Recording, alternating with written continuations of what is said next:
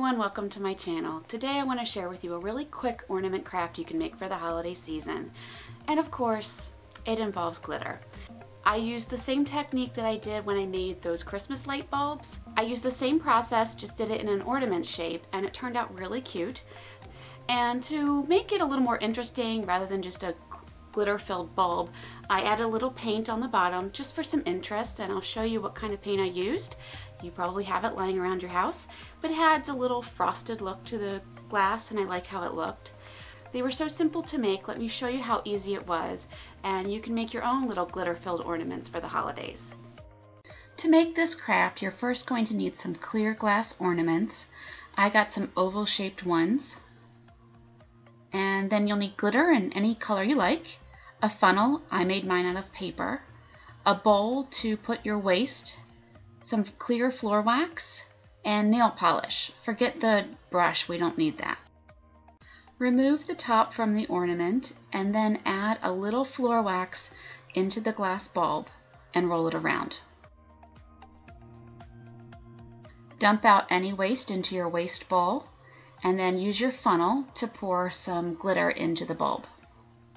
And then shake, shake, shake, and dump out any glitter that you have left over. You could use two separate waste bowls so that you could collect the glitter and reuse it. I just used the same bowl for this project. And then you're just gonna keep repeating the same steps and make more glitter bulbs. Use as many different colors as you like. I chose brown glitter and gold glitter. I liked the combination of the two. They were really pretty together. You may want to experiment and try different types of glitter.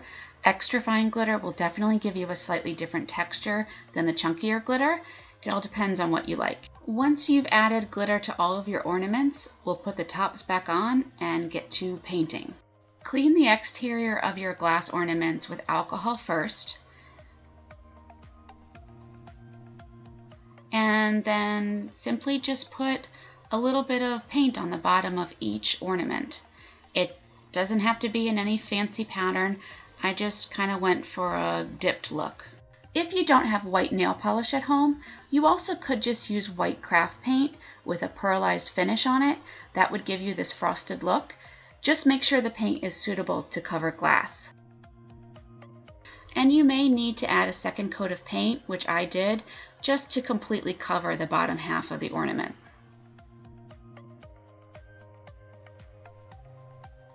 I kind of like how these look. The brown ones especially remind me of those black and white cookies. Cookies, now I'm hungry.